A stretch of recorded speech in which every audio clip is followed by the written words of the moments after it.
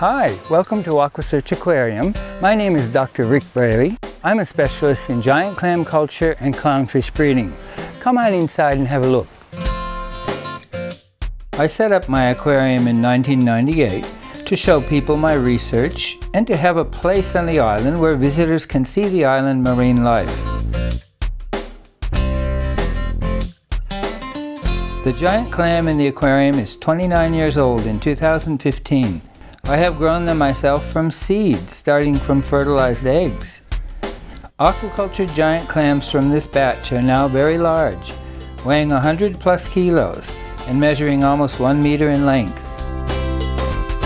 I also aquaculture clownfish here to sell to aquarium shops and to people with home aquariums. Promoting aquaculture of clownfish and other marine ornamental fish reduces overfishing from the reef. I keep a number of breeding pairs, some which may regularly lay their eggs. I raise their hatched young, or larvae, in my special breeding tanks, feeding the larvae with various live foods that I also aquaculture.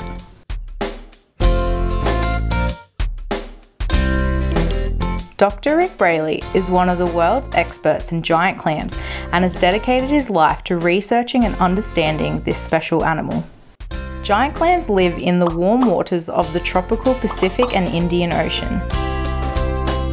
There are about 10 different species, and the largest type can grow to 1.3 meters long and weigh more than several hundred kilograms, living 80 to 100 years in the ocean if they are lucky. The true giant clam is the largest bivalve mollusk that has ever been found in the fossil record on Earth. We are lucky to have it alive in our time.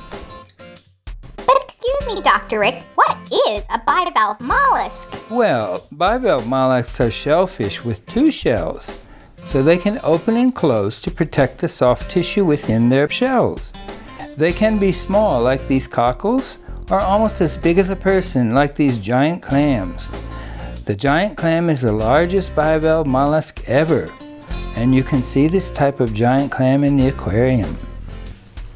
Giant clams are still eaten and considered a delicacy in some cultures. When Captain Cook first saw one, he noted that there is a cockle so large that 2 men cannot eat one at a sitting. Because of this, giant clams are now considered a vulnerable species, so that people don't have to keep taking these endangered animals from the wild. Dr. Rick has long been working on the best way to breed and grow giant clams. The giant clams in the aquarium are from this research done in the mid-1980s. It used to be thought that giant clams could trap swimmers or divers and even eat humans. Wow, Dr. Rick, is that true? Can giant clams trap humans?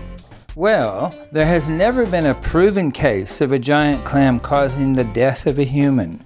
There is one story of a Muslim freediver in 1934 in Palau in southern Philippines who was trapped by a giant clam when he was trying to get a large white pearl from inside. Although the giant clam will close to protect itself, this story is probably untrue. The muscle the giant clam uses to close his shell simply moves too slowly to trap someone by surprise. Wow, that's a great story about giant clams and pearls. So they don't eat people? No, giant clams only eat microscopic plankton and are solar animals. But Dr. Rick, what is a solar animal? Do you mean they are solar powered? Solar animals are animals that get their energy from the sun. Just like plants, the clams use the sun's energy to grow. Inside their soft tissue, if you look very closely, you will see tiny dots. These are a type of algae living with the clam and using the clam as protection. In exchange, the clam consumes the sugars and proteins produced by the billions of algae that live in their soft tissue. Giant clams are also social animals, often living in groups or clumps. Here on Magnetic Island, you can see examples of giant clams clumping in their natural environment. Dr. Rick Braley has set up 2 snorkel trails for you to enjoy, one in Nelly Bay and one in Jeffrey Bay. The other main activity here on Magnetic Island's Aquasearch Aquarium is breeding clownfish for home aquariums. Rather than taking clownfish from the wild, here at the aquarium we breed this colourful species for people who want them. The popularity of the animated movie Finding Nemo has made the clownfish a very popular addition to their home aquariums. Because of the aquaculture, the clownfish is almost known as the goldfish of a marine aquaria. Clownfish are also known as anemone fish because they live amongst sea anemones. Although sea anemones have venomous tentacles to catch food and protect them from various predators, the clownfish is immune to the venom because it has a thick layer of slimy mucus on the surface of the body. What's mucus? Sounds disgusting. Well, mucus is pretty disgusting. We all produce mucus, and us humans usually only notice it when we have a cold and a runny nose. A lot of marine animals use this mucus as a way to protect their skin, but the clownfish has a thicker layer to protect it from the anemone's stinging cells. Clownfish use the anemones as protection for predators. However, in the wild, the clownfish are often preyed upon by eels and larger fish.